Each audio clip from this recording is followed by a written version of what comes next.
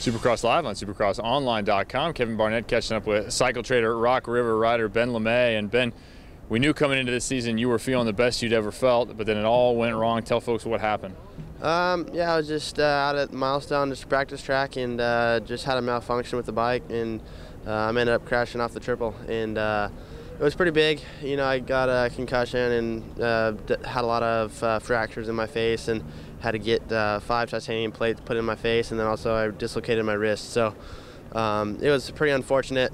It's just one of those fluke deals, though. So I was feeling really, really good on the bike, and had some pretty high expectations for myself coming into the season, and everything was right. The bike was awesome. The new 14 Yamaha is, a really, really good bike, and Brayton's, obviously showing that it's a contending bike. So, yeah, everything's been going good, and I'm healing good. Just taking time, It sucks because it just takes time, but I'll be back mid-season.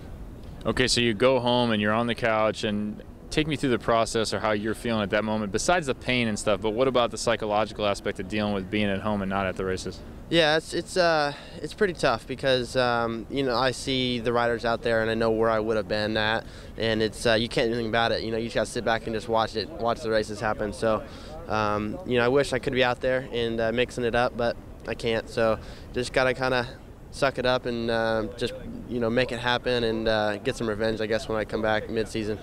Revenge on the bike, revenge on the sport, revenge on who? Yeah, I guess the riders, I guess I'd say, just because I feel like everyone's taking my spots, out there. So I just want to get out there and make a stand for myself and get some good results. You said mid-season. You're thinking you're back for Supercross, not just for outdoors. Yeah, definitely. I want to get some points in Supercross.